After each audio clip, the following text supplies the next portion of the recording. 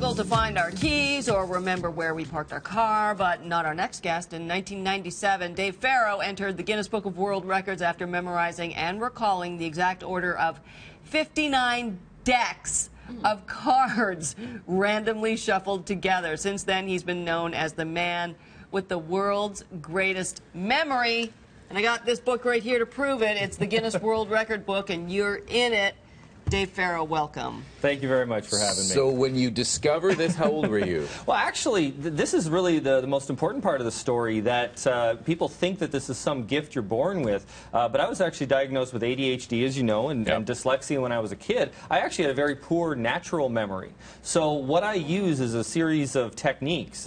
We call it having a trained memory. And it's a system that can be developed. And the great thing about it is anybody can learn it. You got to practice a lot to get to my level. But we recently did a double-blind neuroscience study over at McGill University to prove that we can do this in the lab, and within 20 minutes we actually were able to triple everyone's memory on basic memory tests. This is going to be great for aging, dealing with aging. Absolutely, yeah. That's one of the most exciting parts of the research, is that we know that stimulating the brain helps memory, but the big problem is how do you stimulate it? A lot of people do a lot of games.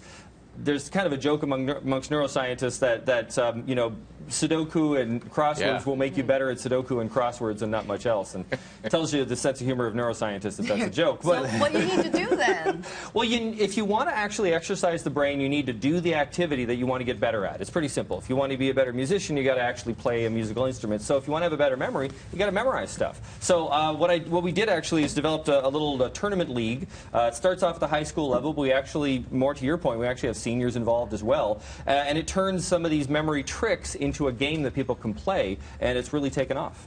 Does it work for the average thing? I mean, it's great if you're memorizing decks of cards, but for example, I have to put things in specific pockets because I will forget where they are. I have trails of things because I'll forget. However, when it comes to other things like trivia or whatever, it'll be like that. Most people's memories are one-sided like that. It's actually a term of being one-sided in the science and the art.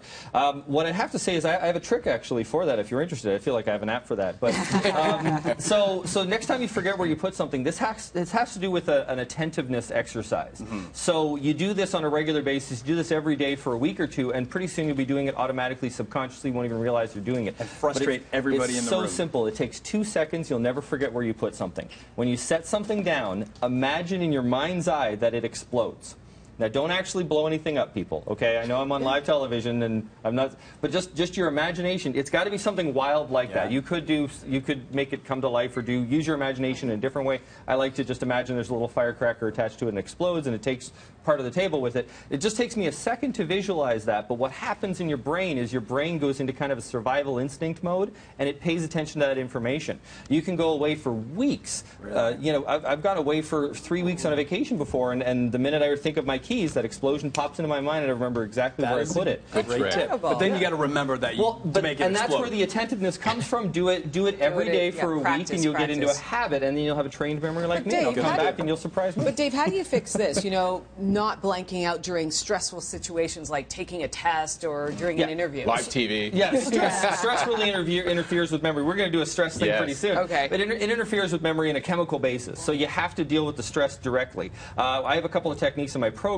Essentially, the simple answer is you change the way you breathe, and you change the direction you look in. It sounds really simple, but actually breathing deeper for just like 3 breaths through your stomach, really deep, and looking up for a few seconds changes your state, and it helps get you in touch with more of your visual memory. Think of last time somebody asked you for directions. What do? You go, let's see, it's down the street to the right. Your natural method is to look up, but when you get stressed, you look down. It actually disconnects you from your memory. We want to put you to the test. Before the show, I had a brand new deck of cards. Just before the show, just like before, 5 minutes. Not even. Yeah. I barely made it to start at 9 o'clock. So I opened this deck. I gave it to you.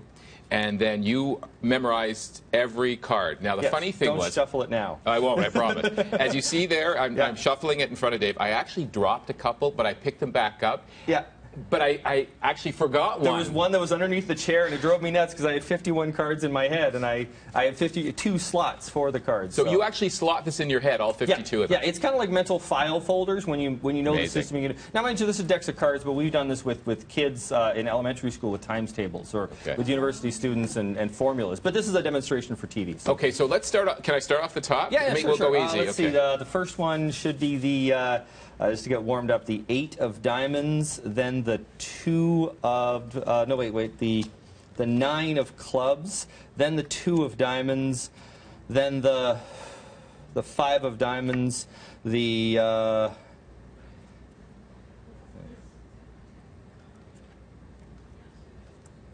where was it? The 2 of diamonds, then. Oh no, it was. Should be the king of diamonds. Yes, then that's unbelievable. I was going to say, sorry, you skipped one, but I missed one. Yeah, you got the king of diamonds, and then the 5 of diamonds, then I was a little eager here. Then the king of clubs, the 2 of spades. Can I go to the bottom of the deck? Yeah, well, actually, you can say any number between 1 and 52, and I'll tell you what card is attached to that number. Okay, I've lost count. Well, the easy way to do is cut the deck anywhere, okay. And I'll tell me the card, and I'll tell you the card after it. That'll be a good, easy way to do it. 5 of clubs. Okay, so 5 of clubs.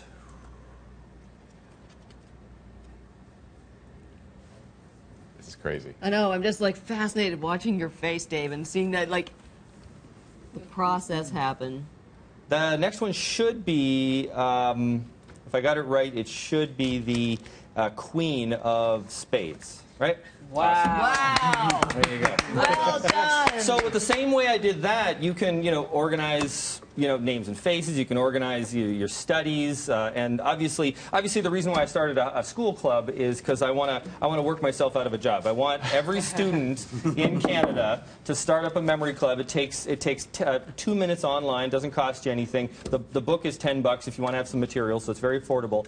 And there's a whole club kit, and it's only $50 for clubs. So and where it's do not we a go big for spend. info? Memorytournament.ca. Memorytournament.ca. Dave Farrow, thank you so much.